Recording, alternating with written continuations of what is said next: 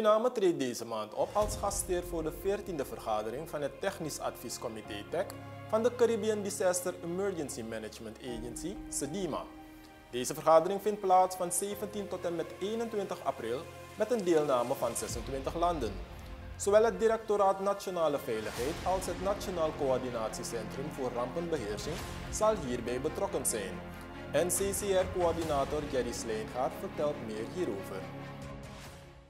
De rol van NCCR is dat NCCR de focal point is, de vertegenwoordiger is van Suriname binnen Cdema. Dus dat is de Caribbean Disaster Emergency Management Agency.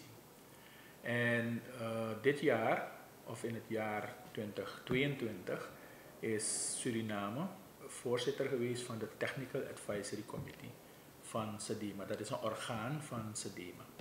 En de voorzitter is, dat ben ik geweest. Dus wij hebben het voorrecht gehad om als voorzitter te mogen optreden van dit orgaan. Het is een technisch adviesorgaan. Cdema is eigenlijk een rampenorganisatie, een overkoepelende rampenorganisatie van het Caribisch gebied.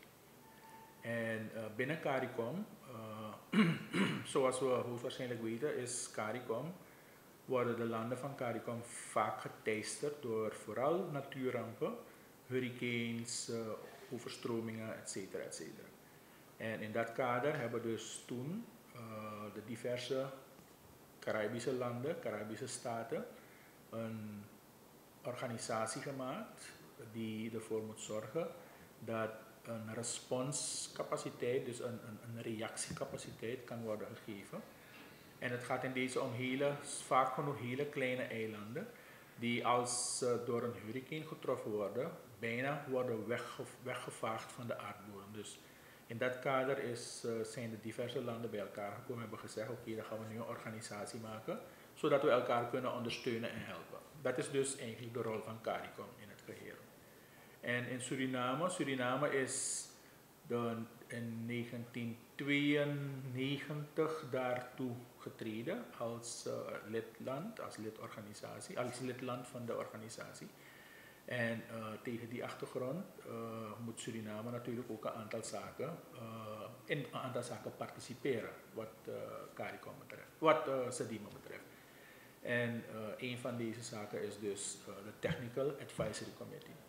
Daarnaast is er nog een orgaan en dat is dus de Council Meeting, dus de meeting van councils, de Council of Ministers.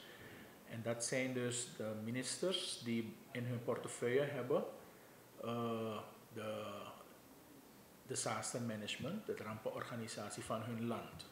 Dus de diverse ministers van de diverse eilanden en landen die in hun portefeuille disaster management hebben, die zitten in de council van Cdema.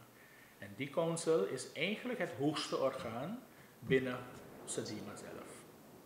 En dan heb je dus het derde is de Coordinating Unit, dat is de CU.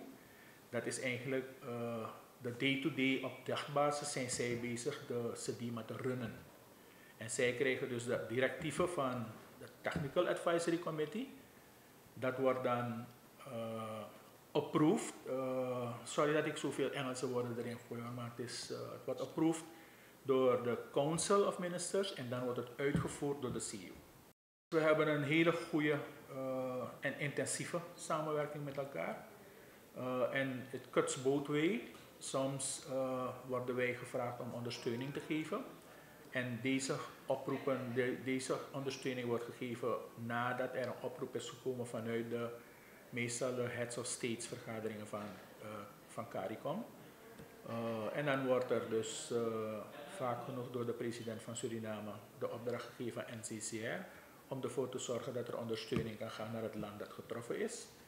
Of soms, en dat hebben we in het afgelopen jaar hebben wij dat gehad, waarbij dus Suriname in problemen was met de overstromingen en waarbij dus ondersteuning is gevraagd aan Cdema en aan CARICOM om te ondersteunen. En Cdema heeft dan de coördinatie gehad van de ondersteuning aan Suriname op basis van datgene wat wij hebben aangevraagd. Dus daarom zeg ik het cuts both ways. En dus de samenwerking is naast het helpen, het ondersteunen van elkaar op het gebied van disaster management.